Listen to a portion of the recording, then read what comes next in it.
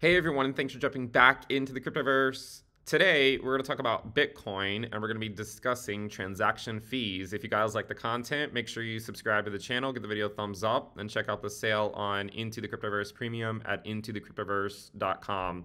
Let's go ahead and jump in. So, transaction fees are a useful tool for understanding when there's a lot of hype coming back into the Cryptoverse. This chart shows the sum USD value of all fees paid to miners, transaction validators, stakers, and or block producers that day. Now, one of the interesting things about it is that you can see that every time that this metric has spiked, it has corresponded to at least a local top, not necessarily a major top that takes years to get past, but it has sometimes. If you look at 2017, you'll see that it spiked after the high was in, right? So the high came in on December, 17th or so, and then I believe the wick, and then the transaction fees topped out about 5 days later. And you can see that, anyone who happened to be using transaction fees to sort of time their sell, had they waited for, a huge spike, that would have been worthwhile. Now, hindsight's 2020. It's not like you would have known it was going to go that high. I mean, if you were just looking at this and you saw this spike, you would have all the reason to believe that, that 17K or 16K was the top.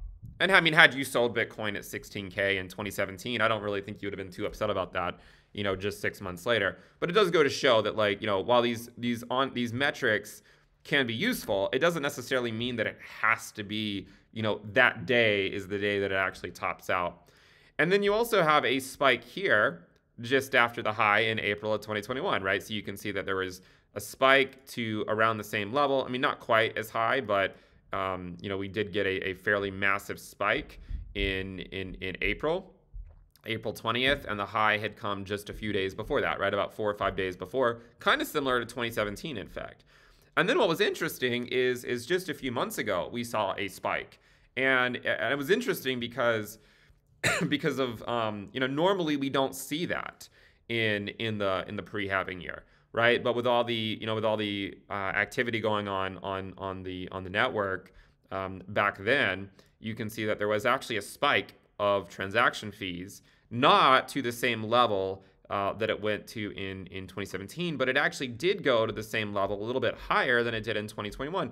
And I put a video out on it back then, and it was a weird video because it's like, well, Bitcoin's only at like 30K and we have, transaction fee spiking. But it's interesting because after that spike occurred, the high was actually already in for that little move. I mean, again, now today we're looking at new yearly highs. So it's not like this corresponded to a major top in any way.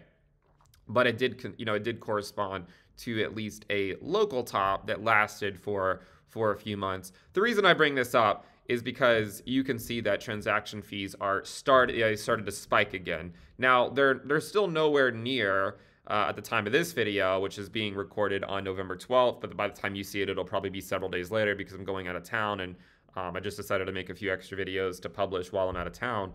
But you can see that Bitcoin hit a high of 37K, 37.4K on the daily. We know it went up closer to 38K, and transaction fees did start to go up. Now, over the last few days, transaction fees have started to go back down again. And I think one of the reasons is because people are starting to speculate in the altcoin market. We've seen altcoins starting to pop off here and there. But you can also see in 2021, there was like an initial spike, in February, and then there was a sort of a final spike that occurred 2 months later.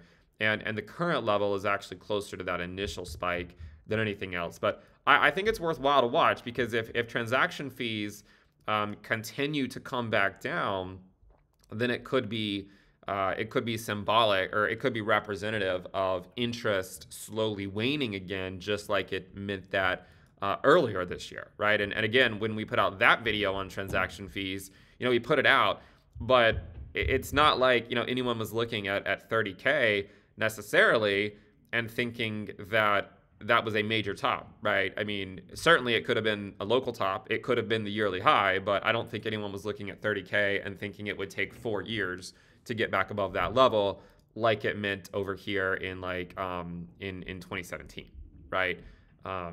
So when you look at it here, you can see that it spiked, and then interest just waned again, and now it's basically doing the same thing again, right? Where transaction fees have spiked back up, but still not to the level that it was at back in 2023. But these spikes seem to be becoming a little bit more regular, right? I mean, we're currently have a spike now in November. We just had a spike in May. But before that, the spike was all the way back in 2021, and the major spike before that one was in 2017.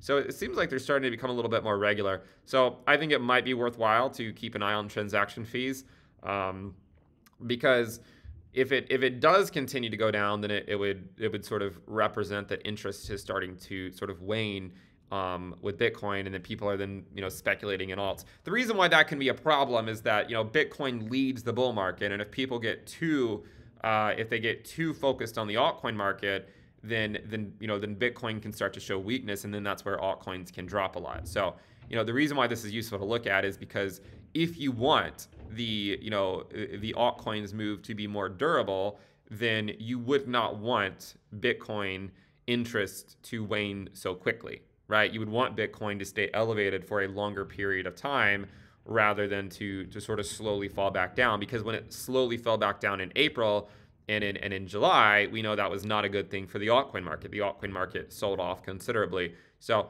interesting metric to look at, transaction fees, a local top here on November 9th, and it's been trending down ever since. We'll see what it does, if it can start to go back up or not. And if it doesn't go back up, then you start to run the risk of coming into another high that we then sort of bleed out from for at least a couple of months or so, like we saw earlier in the year. So look at transaction fees, see if it can go back up, and if it can, then it means that interest is still there for Bitcoin. And I mean, there is potentially if you follow the channel, we talk about Bitcoin dominance and whatnot, and dominance is coming back into that prior high of 52%. So there's certainly a chance that Bitcoin dominance could bottom out sometime over the next couple of weeks and start to trend higher again as interest then shifts back to Bitcoin. Now remember, Bitcoin dominance can go up no matter the direction of Bitcoin USD. So you could have in pre-halving years, so you could have an example where Bitcoin dominance goes up,